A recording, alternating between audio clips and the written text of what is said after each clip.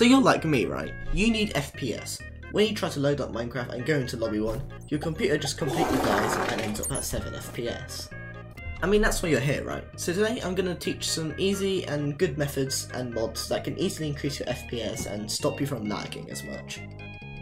And you want FPS now, right? So we're going to instantly get started. We're going to quickly join Hypixel here and we're going to, get started. So go to options, go to video settings, and the first thing you want to do is look at render distance. Render distance is probably one of the most major factors in terms of FPS. You want to turn this down to as much as you want. 2 is the minimum and give you the most FPS, but you can't really see anything. And then you want to look at graphics. You want this to be at fast.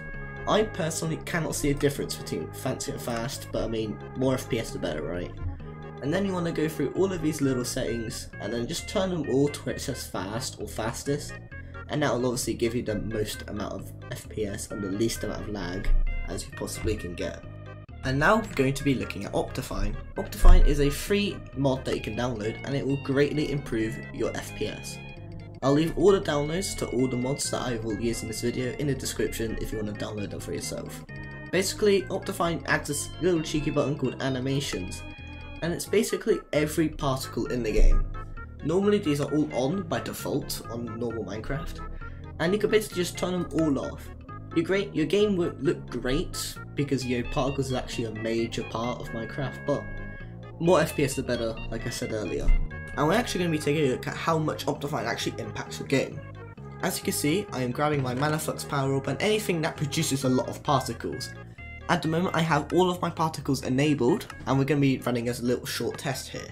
As you can see, we're getting about 35 FPS on average when I'm shooting as many particles as I physically can. And when I run Optifine on with all the particles off, as you can see, I'm getting a nice 42 FPS on average. That's a 7 FPS increase, and that's honestly pretty damn good. Next way to increase your FPS is by using Patcher. Patcher is another great free mod, and basically you can do many things that Optifine can't do. If we sit here and search go block particles, here we go. Disable breaking particles. Basically, if you're mining or doing literally anything, if you break things, then particles still spawn, and Optifine can't do anything about that. At the moment, I have this on, and you'll see on the screen now a little test of my FPS when I have it off and when I have it on. So when I have it off, as you can see in my FPS in the corner, I'm getting quite low-ish FPS for mining, and when I have it on, I'm getting quite a bit more FPS. If you're playing Skyblock, however, this is even more useful, because in farming, you insta-break your crops. In the farming test, as you can see, I'm getting a lot less FPS. As you can see, I'm averaging about 25-ish, and then when I have the particles off, then I'm getting quite a lot more, and it's really useful. Have you ever lagged in dungeons? Because I definitely have. These next two are going to be more about dungeon based. If we go into SkyTools and search up No Hurt Cam, as you can see, it removes the screen shake when you are hurt. I'll show you a few examples on screen now about when you get hurt, the screen just slightly shakes when you get damaged. For some reason this only works inside of Skyblock and it won't work anywhere else outside of Skyblock. As you can see, it's not really a balance test, but it's definitely a significant decrease in FPS when I have this off. When I have it on, the game runs just in general a lot more smoother, and it's just in general a lot less painful when you have this on. This is using the mod SkyTools, and I'll leave a link to this as well in the description. And for the last feature for today, we are going to be going to SkyTools again. If we go into SkyTools and search up name tag, there's a lot of different settings here. Basically, what these in general do is that they disable name tags for certain enemies that aren't really useful. For example, the spirit animals in floor 4, there is a ton of animals, and once there is a lot of them, most people lag a ton. Most sweats usually use this option, and then they just don't lag at all since it only has to render the enemy instead of just the name tag.